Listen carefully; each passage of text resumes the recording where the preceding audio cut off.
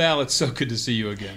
It is. I'm having a conversation with Val Williams, a really amazing woman who is not only one of the leading executive coaches in the country, but she's also a very, very accomplished author and a very big human being that's deeply engaged in questions that we share around who people are, how we relate to life, how we relate to the future.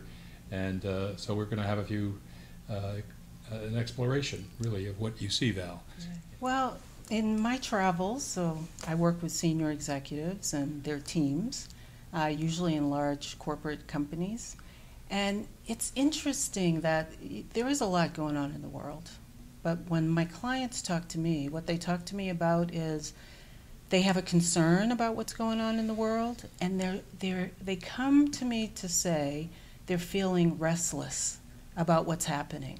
So these are successful people. I'm inspired by some of the people that I work with. So senior executives at large companies who are doing big things, and they're successful already. So this is not a matter of a lack of confidence about what to do in the world, but they want to have a greater impact. And so what they talk about is they're feeling restless to want to do more, right, to do something about what's happening in the world. They also notice that, amazingly, at the senior levels, it's actually sometimes harder to have the impact, even though presumably you have more autonomy and more power. It's harder.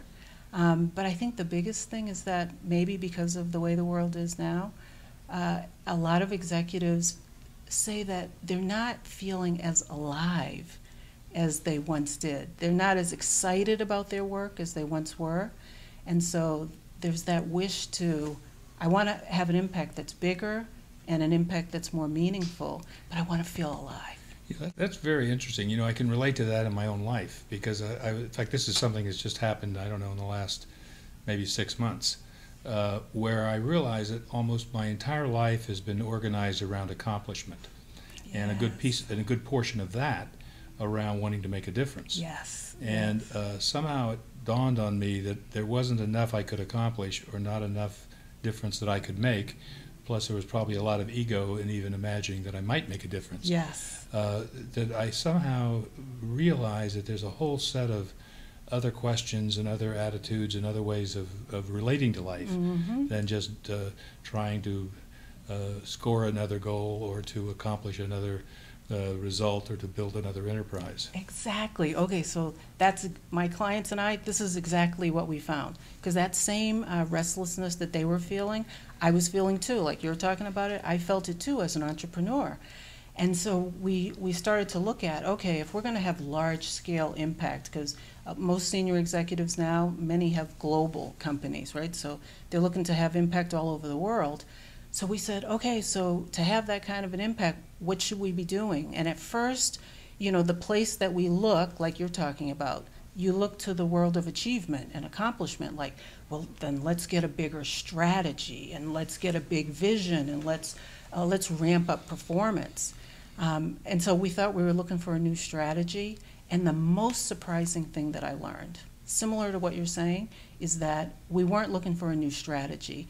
To have the kind of impact that I think people want to have now, it's a new identity. You got to become someone different. And so the biggest thing that I've experienced and my clients have is shifting from the identity of high achiever, like always wanting to do something, to now what I would call the artist. That's very, very creating interesting. Something. You know, I've got this theme that we've been building into lots of these possible futures videos. And one of the themes that I'm into is the phenomenon of accelerating change, of increasing complexity, mm-hmm, of mm-hmm, lack of control, yes, and yes, unpredictability. Yeah. And I sort of boil all that together into something I'm calling a real-time world. Oh, okay. But when I think about a real-time world, the image that I get or the analogy I get is it's surfing.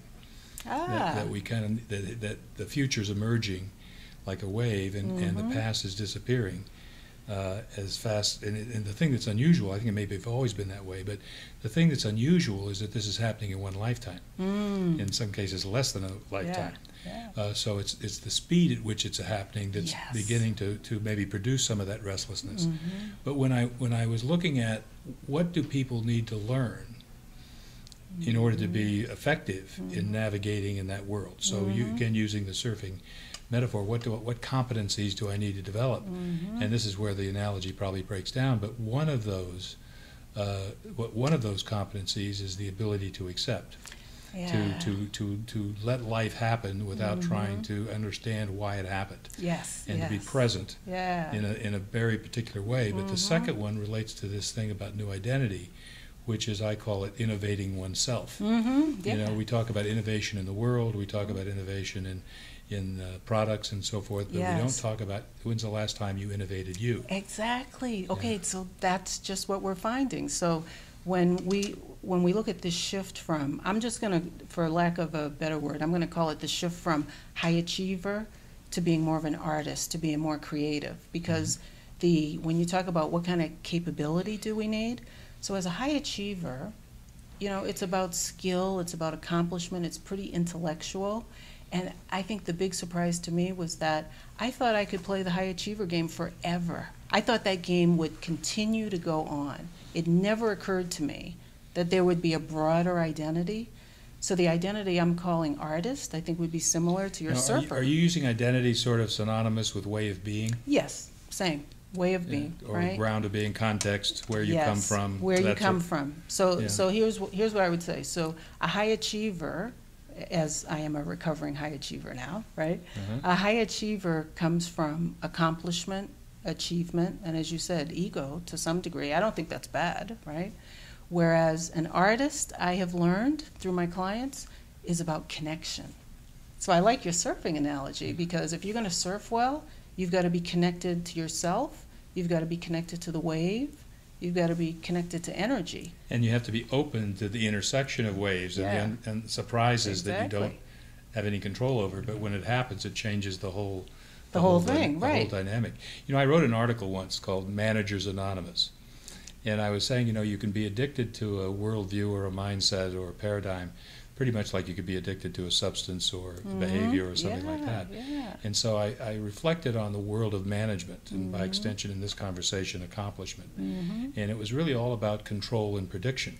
Yes. And yes. that we mostly have a culture of management that's addicted to the concept of control and prediction. Totally agree. And if you Totally begin to agree. chip away at that and begin to question whether that's really the point, never mind whether you can even do it. Yeah. Most people, I think, would agree today, you may not have so much control if you ever did. Right. And you sure as heck can't trust your predictions Right. if you ever could. Can't predict. So if you take those two things away and you're left with what have you got? You've got a recovering manager. Mm-hmm. You know, and I jokingly said we should have a 12-step program for managers. Yeah. You know, yeah. I was going to call it Mananon, and we'd have little centers in all the different corporations. But the part that I didn't see until this conversation is that part of recovering from that worldview or that way of seeing the world also means you have to be able to create who you are, create yourself. That's why I call it being an artist, right?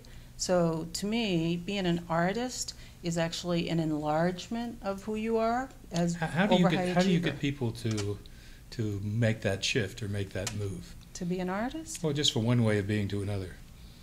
I think it's practice, or maybe let me go back, because I'll look at my own experience. What got me there? It's an appreciation of the limits of the high achiever identity or the high achiever game, right? So like I said, I thought it would never end. I thought like, okay, I'll just, you know, I'm a successful person. My clients are successful people. We'll just have bigger goals. And as achievers, we'll just keep achieving. But what I actually saw, and this took me back, is that the high achiever game is actually a limited game. It's actually kind of a small game, because when you're a high achiever, you have to be really focused on goals. It sometimes brings tunnel vision.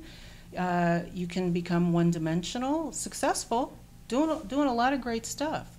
But I think my clients but it's also true, I think, that achievement is never a fact. It's always relative to some point of view. It's an assessment, right? So what's a great achievement to somebody else might be sacrificing your family and your kids.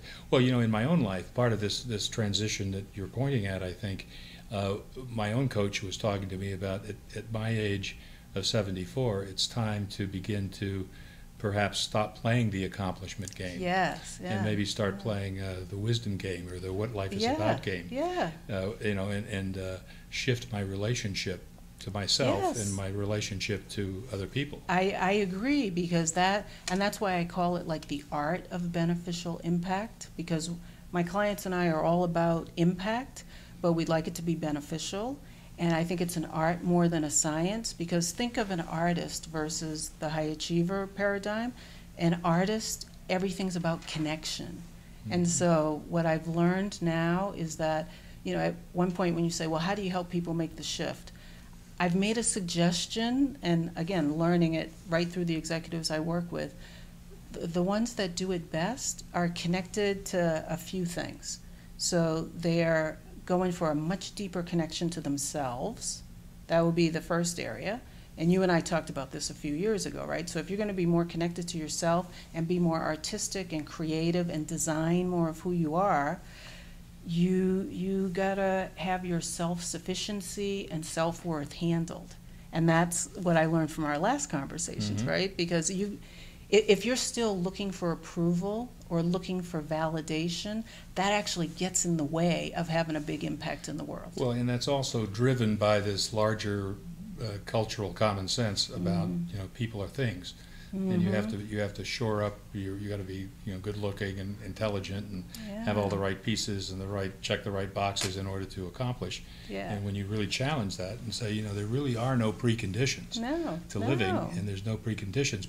And it also resonates with this notion that I have of leadership is primarily about creating reality. I like that. Declaring. The theme of this is possible futures, and I think one of the big ahas I had one day was that most people think that possibilities exist in reality, and then they debate whether they think something is possible or not. And they usually, the light goes on when I point to them. If you think about it, the word possibility means not real. If it was real, it would be an example.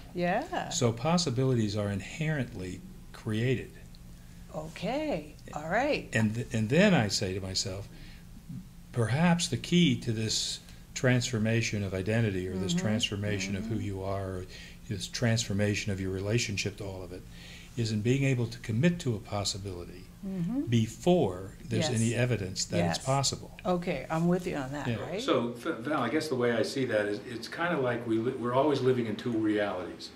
The reality of the past, which is leads to a predictable future, and then the reality of the possible, which we have to invent. And I love the idea of creating reality. So many people, I ask them, I say, do your commitments create your reality, or does your view of reality inform what you commit to? Absolutely. Okay. So we're on the same page, because that's why I call it an art, right? So I think if you're going to have large-scale impact as a senior executive, I think you're like a sculptor. So to your point, it's like taking a block of marble, which is nothing, and trying to shape it and mold it and turn it into something. That's what senior executives have to do.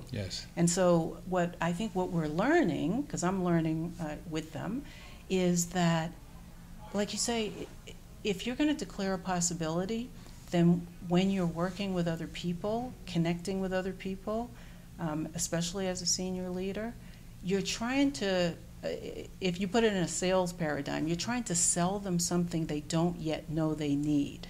Right?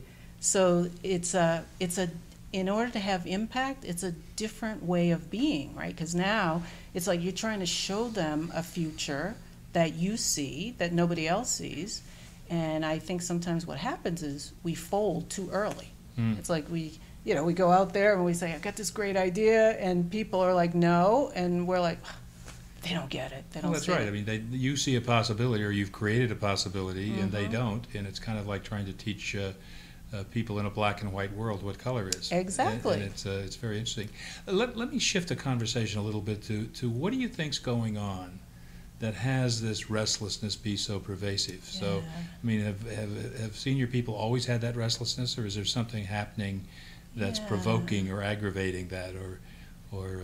I've been thinking about that. I think I think there's two sides to it. I think the external side is that you look at the world and the world needs some help. And I always like to think of it as the world's in breakdown, but it's not beyond repair, right? So I'm hopeful. So I think senior executives look at the world and say, there's a lot that needs to be done. So I think part of the restlessness is from that. But maybe because I focus on the personal side of leadership, I think the other part of the restlessness is that hole in the soul, that when you don't feel alive because people are so busy, meeting after meeting, electronic after electronic thing, that I think people want something more. And so they're expressing it as, I want to have more impact, but I think what executives are really saying is, I want to do something that means more to me. And to your point about that it's not the predictable future, it's something where I don't know what's going to happen, where I can feel on the edge, and then I feel alive. I want that too. So I think that restlessness is, how can I do something new where I feel alive like I did when I first started my career? Yeah, that aliveness feeling, or that quality of living that is authentic and it pulls for the kind of passionate engagement that we're talking about. It seems to me that a lot of that is available when you have time to reflect, and a lot of the pressure on time, as you say, whether it's digital technology or meetings or go or increased productivity or whatever it may be, has sort of robbed us of the luxury of reflection. Yes. That's why, to me, that's why it's connection, right? So it's connection with oneself, whether that's like being on the treadmill and thinking while you're there, or being out in nature, meditating, whatever. But I find a lot of executives don't have time for that. So sometimes, even when I'm coaching a pretty high-level person, the answer to having impact is start taking better care of yourself.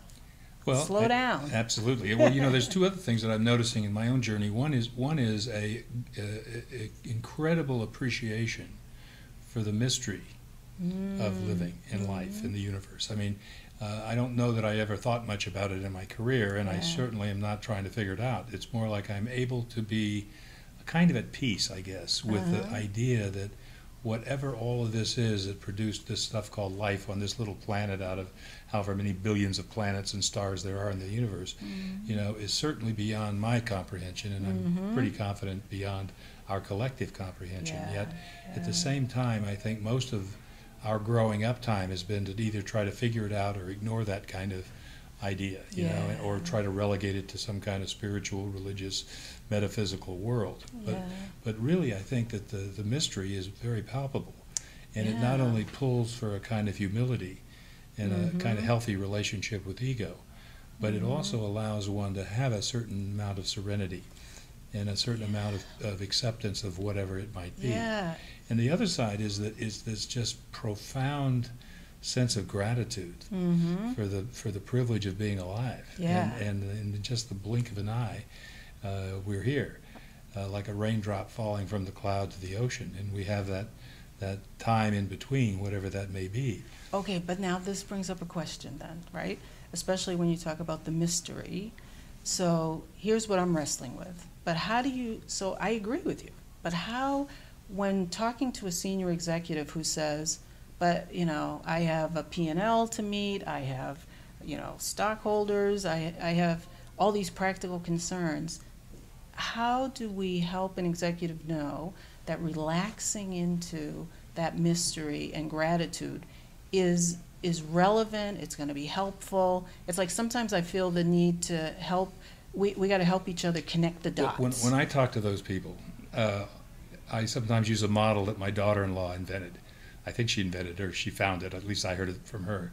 It's called the STAY model. Okay. Stop thinking it's about you. Oh, I like that. That's good. So I try to show those same senior executives that you need to be able to truly walk the talk in terms of trusting your team. I hear a lot of executives say, it's all about team and all about my people and so forth, but then they're right on top of it in terms of trying to either fix people or control people or produce policies that one way or another move people. It's all this mindset of trying to fix reality Right, and they won't let it unfold. We're trying to fix people. Yeah, I said, look, people don't need to be fixed. Yeah. You know, they need to have the freedom to choose. They need to have an opening in which they can be authentic and express whatever's real for them. And if you're willing to trust that, and try to break this addiction to control. Okay, that's good. I like that. You know, that is good, right? Yeah. Because that's the challenge, because executives have so many practical concerns. So again, this is helpful, because I'm like, okay, so it still goes back to connection and. Well, also, I think what I think I'm hearing in what you're saying is the idea of beneficial impact is not about quantity of activity or anything. It's about a relationship. Right. So in that sense, what's to make you think you don't already have a beneficial impact? Yeah. And what makes you think? What makes you yearn for something more? Well, see, I would say for some executives, if that connection is not deep enough to oneself, then to your point, then you're still striving. You are always wanting more. You're never letting yourself have it. So when I say that connection to self is important, that's what I really mean. Like you have to get to the point where you can declare, like, okay, I'm good. And you have to be able to validate your value without looking at your scorecard. Exactly. So that's okay. So that goes back to conversations that we've had in the past about your self-worth is a different conversation than what you decide to achieve. Exactly. And I think if you're going to have impact, you really got to have those two conversations handled. So there was a time as a high achiever when I felt like, well, of course I'm worthy because look at all I'm doing. Whereas now I think like, okay, that's a way to help people make that identity shift, to realize like those are two separate things. And sometimes when I talk to executives about that, they're like, really? No, they're together. I'm like, actually, look at it. They can be pulled apart. That's beautiful. Well, it's exciting to talk to you. I'll end it with sort of one little quick anecdote. I was talking to my wife the other day, and we were talking about the future and something, and I said, you know, honey, I only really have 20 years. And I've said things like that, and I've had healthy conversations about death and mortality and age and so forth for a long time. But something in this conversation, this particular conversation, hit me so bodily. I mean, it was like this visceral experience. Holy cow, this is the truth. I mean, I may be 25 or who knows, but the point here is in 20 years I'll be 94. Okay, and then I'm going to be theoretically over. You know, and I realize there's a difference between living with concepts. Yes. Okay, about age or dying or time or whatever you may have, and actually seeing the horizon, seeing the finish line, and being able to really take pause and step back. And I was able to. The good news is with that bodily experience, validate that there's nothing missing in my life. Oh, and I'm cool. Absolutely complete. There's nothing I want and nothing's missing. And in that sense, I'm very happy to live however life unfolds for the next 20 years. But more importantly, I realized that the more one can accept the finitude of living, the more alive one can be in the present. Oh, totally. And it's been so rich since then. I mean, it's always been rich, but it's even richer. To and maybe that's where this sense of gratitude is emerging from. But one way or the other, I think you and I are very much aligned in our appreciation for the fact that leaders create reality, and that reality they're creating is intimately connected to their identity and who they are. Who they are, totally, right? So nice of you to come. I really appreciate this was fun. Your time, and I hope we can have another conversation soon. I'm ready for another one. All right. Thank you, Val. Thank you. Thank you.